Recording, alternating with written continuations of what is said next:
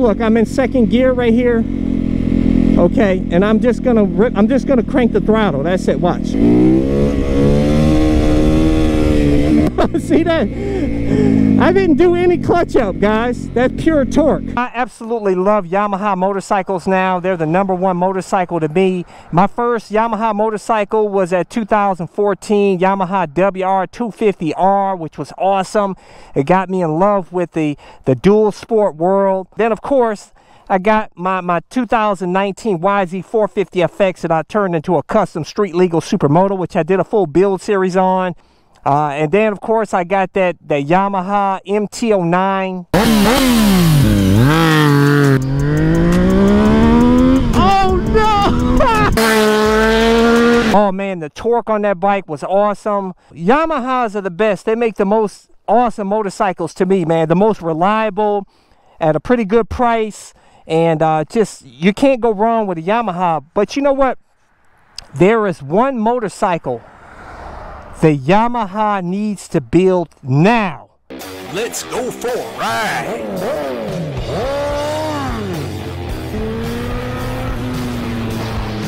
Subscribe today. I'll tell you this, guys, whatever bike you ride, make sure you wear the gear to stay safe out here on the streets. If you want to get some awesome gear like mine, I have links to it, like my ultra lightweight carbon fiber helmet that comes with an automatic tint shield, my motovlog camera airbag vest to help keep you safe, jacket, all my gear. I include links in the description and comment section of my video. Woo, baby! I love that torque. All kinds of torque on this bike, man. Oh, I love this bike. Lightweight.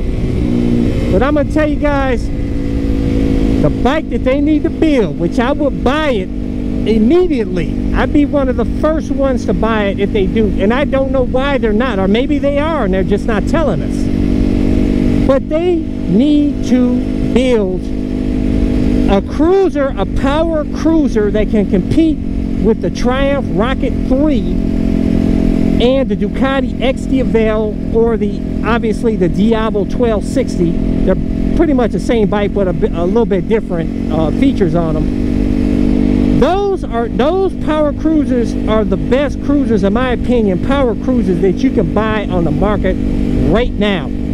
Only those two, man. No other ones can compete with that right now as far as the new motorcycles. And I'll tell you guys that Yamaha needs to revive the VMAX, man. With that awesome V4 engine, redo it, make it lighter weight, make it compete, like I said, with, if they could put it in a package like the Ducati XDeval, which I owned in the past, which I thought was the most amazing bike, or cruiser, should I say, ever.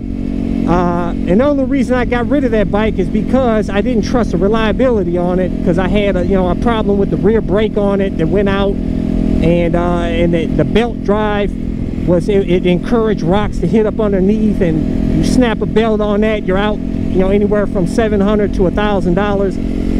It's too rich for my taste. But if Yamaha can build a bike like the XDeval that's 542 pounds wet, which is lightweight for a cruiser, crazy lightweight for a cruiser of that magnitude.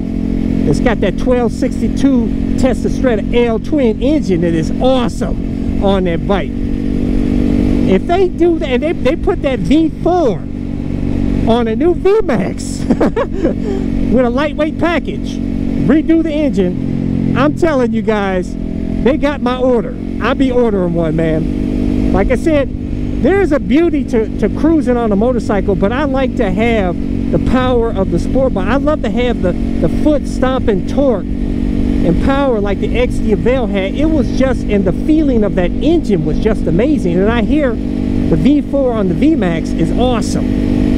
And you know what I'm saying? That's a bike actually I wanted to get, but what kind of detracted me from getting the VMAX is it's such a heavy bike, man. It's like almost, what, like 600, some almost 700 pounds. It's too much, man, for me. It's crazy when you got an XDeval that's 542 pounds. And if they can come up with a price that's similar to the previous VMAXs, come up with something less than 20,000, like 18,000, kind of price maybe about a couple of thousand. Even if it's the same price as the XDeval, I would buy it, guys. The XD Avail, I think the base model was, I think, like 19,000, 18, 19,000. The S model was like, or maybe it was like 20,000, and the S model was like 25. I paid like 14.5 for that 2016 back in 2017 for that XD Avail. I got an absolutely epic deal on it, man. Yamaha, I'm telling you, revive the VMAX to compete with with Ducati and Triumph. All the motorcycles are selling well now, man. I'm telling you, right now is the most beautiful time for motorcycles. Go to a dealership and you will hardly see any motorcycles. Like, people are buying them up like crazy, man. Prices on used bikes command top dollar. I was looking at used bikes, and some of them were more expensive than the new ones.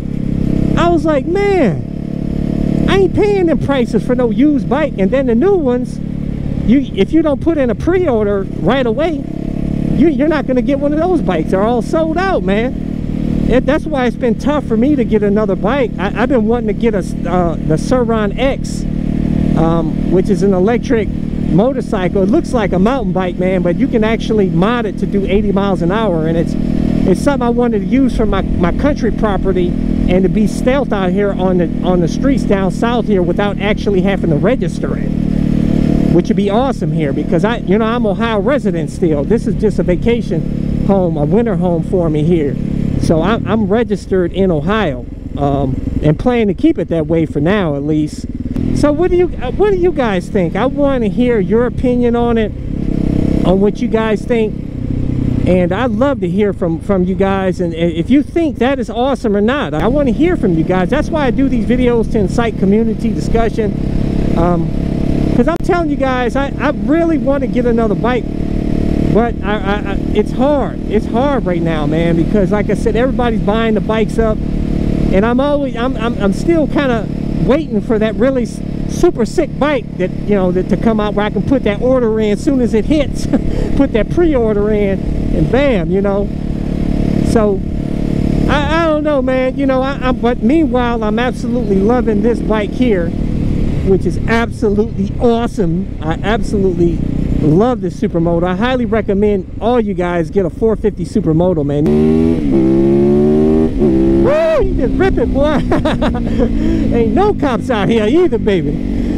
Yeah, time to head home, baby. Out here in the country. But I'm having also trouble on which side-by-side to get. Tell me, should I get a 50-inch model? Because the 50-inch side-by-sides, which you can get in a 1000cc package, those are awesome because they're wide, they're narrow, so you can pretty much take them on a lot of the trails that are for the quads and stuff, and the more narrow trails. And some places don't even allow, wider than a certain amount of width. So I just want to be able to get in the most parks that I can get into with the side-by-side. But anyways, guys, I'm a home sweet home here, baby. But anyways, guys, make sure to leave a comment, hit thumbs up. It really helps my channel when you do that. Subscribe to my All Over Motorcycle channel. Make sure to check out my other channel, Bug Out Moto. Deuces. Thumbs up. Check out my playlist for new riders and popular videos. Don't forget to comment and subscribe, and check out my other channel, Bug Out Moto, where I customize a van for my motorcycle so I can live in my van with my motorcycle and travel across the country anywhere. Subscribe to my YouTube channel, Bug Out Moto.